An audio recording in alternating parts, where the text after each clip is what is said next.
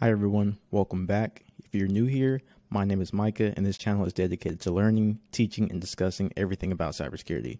So today we are in TryHackMe, and if you're not familiar, TryHackMe is a great way to learn cybersecurity. And so it has bite-sized gamified lessons. You can learn and practice your skills by following a structured path and reinforce your skills in real-world environments. And it's beginner friendly, it has exercises in every lesson, and has an awesome community. TryHackMe has a Discord, and you can go in there and ask questions. You can post memes. You can just fellowship with other people in the community. It's really awesome. Let's take a look at some of the modules and the paths that TryHackMe offers. So we have the Junior Penetration Tester, which is your red teaming, your offensive security. You have your cyber defense, which is your blue teaming, your defensive security. And if you're a complete beginner, you don't know where to start, you can come in this room. It has basic Linux, network security, scripting, everything you need to get started in cybersecurity. And some of the modules down here: Linux fundamentals, intro to pen testing, vulnerability research, cryptography, incident response. I mean, the list just goes on and on. So if you're not signed up, I would definitely recommend that you get signed up today. 80% of the content here is free. So basically you have nothing to lose, everything to gain, and I don't get any money or kickback from referring you to this website. So there's absolutely no reason for you not to sign up today. So with that out the way, let's get straight into it.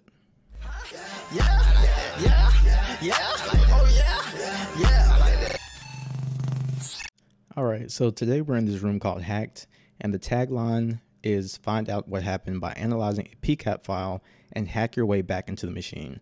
So we're going to do a little bit of network analysis using Wireshark, and then we're going to figure out how the attacker got into the machine and then use the same methods to hack back into the machine ourselves.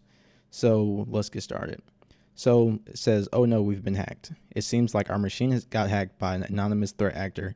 However, we are lucky to have a pcap file from the attack. Can you determine what happened?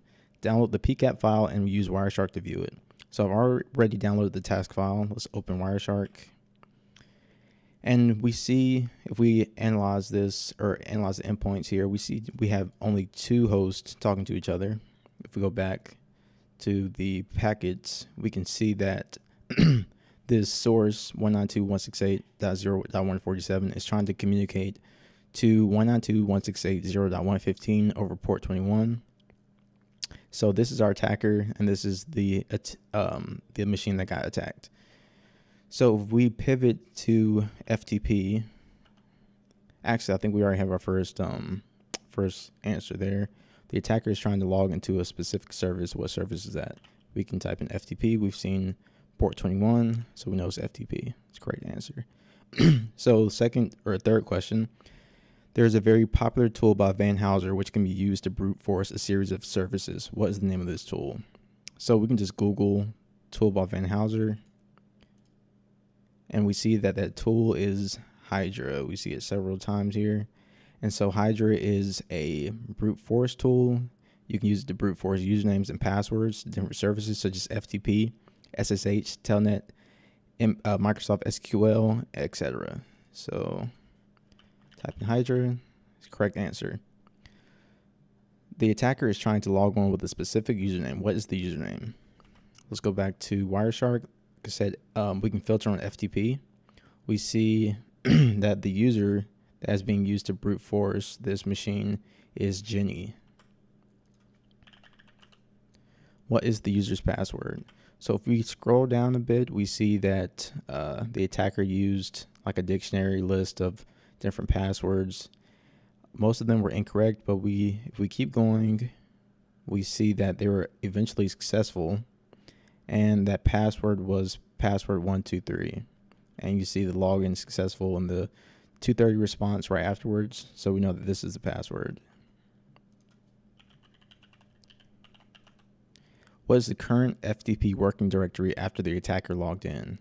And we should be able to see, go down, the attacker used the command pwd, which is print working directory, and you see that var www HTML is the current directory that the hacker landed in. So let's do that, var www.html. The attacker uploaded a backdoor. What is the backdoor's file name? And again, if we scroll down a bit, we should see a file uploaded, which is the shell.php. The backdoor can be downloaded from a specific URL, as it is located inside the uploaded file. What is the full URL? So this is a bit tricky, but I think if we do FTP data, I believe, we should see some more information.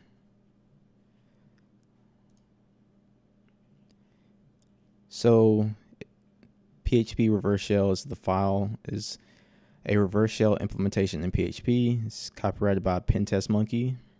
And if we keep scrolling, sorry, let's move that up.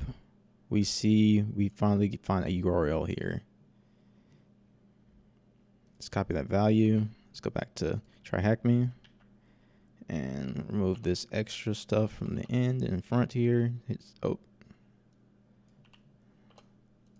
right, that should work. So next question, which command did the attacker manually execute after getting a reverse shell? So we should no longer be looking for FTP data. We should be looking for HTTP data, since the attacker has a web shell now. And we can just start here at the first packet and then do follow TCP stream. If we move up to stream number 20, we can see all of the data from the web server. So the first command that the attacker ran is who am I. So let's go back to TryHackMe. What is the computer's host name? We can go back to the TCP stream. At the very top, we see the name of the server. Also, we can see it down here. We can see the user and then the name of the server. So it is wire with a 3. So let's copy that. Which command did the attacker execute to spawn a new TTY shell? So after the attacker ran who am I and then listed all the files with their permissions, you can see that the attacker used Python 3-c import pty.spawn bin bash to spawn a new TTY shell. So we can copy this. Which command was executed to gain a root shell? So once the attacker spawned that new shell, they were able to switch user to Jenny with the password that we found before, and then they ran sudo l, and this lists all of the sudo permissions for that user. And we see that user Jenny may run all of the sudo commands. So then the attacker used sudo su to switch to the root user. So I forgot what the question was. Which command? So sudo su, because Jenny has all the sudo permissions, and that allowed the attacker to switch to root very easily. So the attacker downloaded something from GitHub. What is the name of the GitHub project? If we scroll down a bit, we see that the attacker then used Git to download this Git file from this GitHub user forbidden. So the name of the project or the repository is Reptile. The project can be used to install a stealthy backdoor on the system. It can be very hard to detect. What is this backdoor called? Let's go to that repository. So we're going to copy this and we're going to paste this into our URL field here, and let's remove that part. So this user forbidden, you can see Reptile right here, and in its description it says that it's a rootkit, and we can further just look into this by saying rootkit.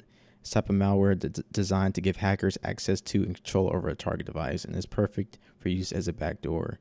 So we know that that is correct. All right, so we figured out pretty much how the attacker got into the machine. Now it's time to use these tactics to hack back into their machine ourselves.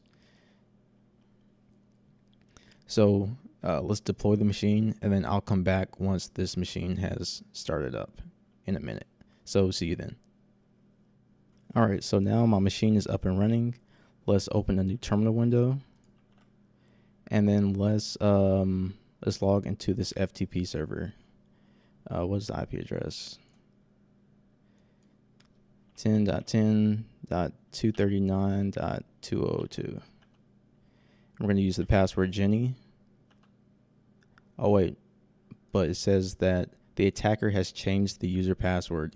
So we have to replicate the steps and figure out the password for this user now. So let's just exit out of this. Clear. So let's open Hydra. And as you see, I already kind of started this. So I'll explain the syntax here in a second. Let me get this IP address in here. All right, so Hydra, the name of the tool used to brute force earlier, and then L specifies the user, and then capital P specifies the word list or the file used to brute force this user's password. And if you need to look at the documentation, you can just type Hydra and basically read through this at your own leisure. So L is login name, capital P is the file, and then we have our service here, right? Specified as FTP, and then the IP address of the machine. So let's start this right now. And this should just take a second.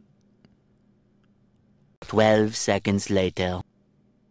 All right, so we see the login Jenny, and then we see the password 987654321. It's pretty basic.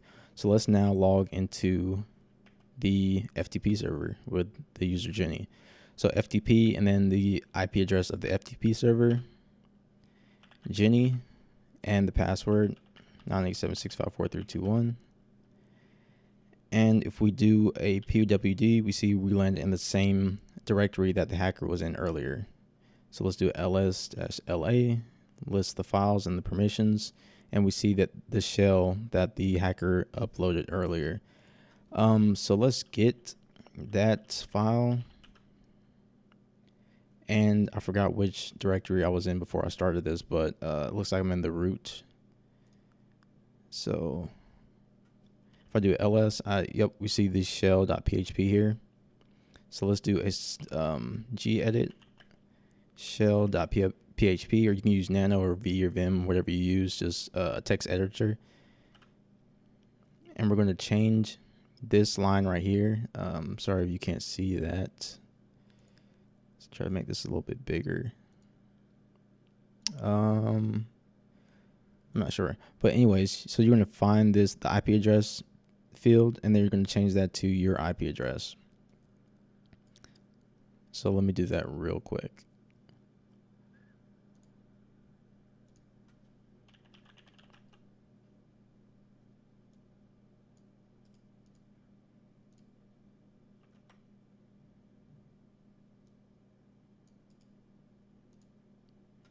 All right, so we change the IP address, the port stays the same, hit save, then exit.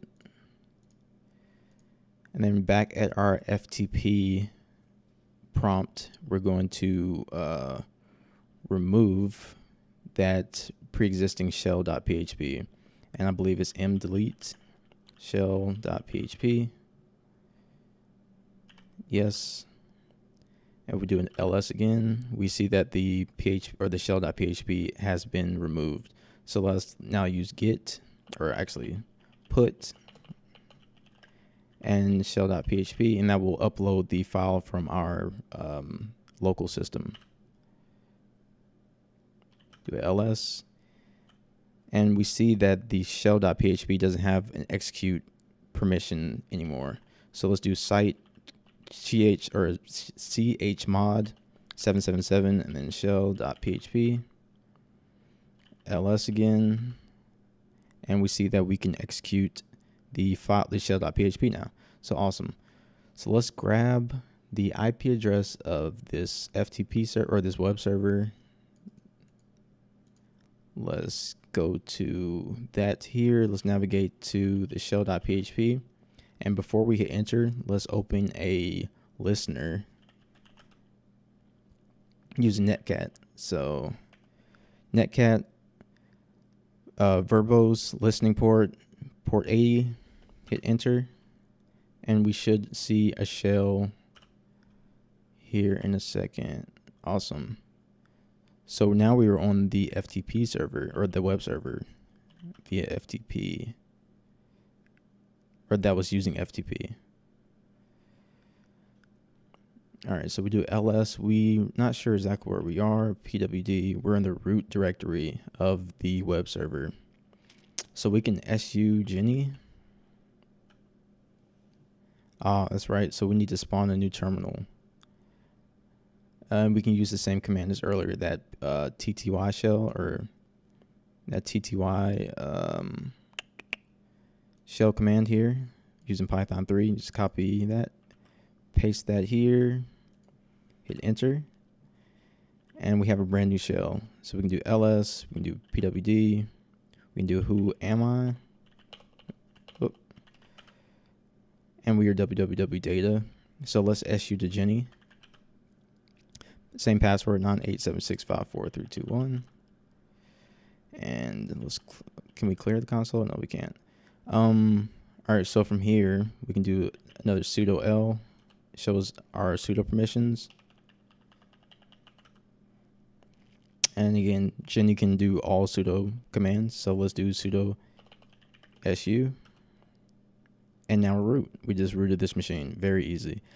So it said that the flag that we're looking for is inside the reptile directory. So we've done all this. We ran Hydra. We got the password. We created a listener on the designated port. We became root. So now we just need to read the flag. So let's do a ls. Where did it say it was? The reptile directory. So let's just move back into the home directory. Oh, my terminal froze. All right, so that was weird. But okay, we're back. We have root on this machine, and we're looking for the reptile directory. So let's cd into the home directory of the root, do ls, and we see reptile. We can just do cd reptile, ls, and then we see flag.txt here. So let's cat that out. And we have our flag. So let's see if this is what we're looking for. All right, and that's it. That is the hacked room on TryHackMe. Hopefully you enjoyed this video, and if you did, please like, leave a comment, and subscribe if you feel so inclined. And that's it for this video. Until next time, see ya.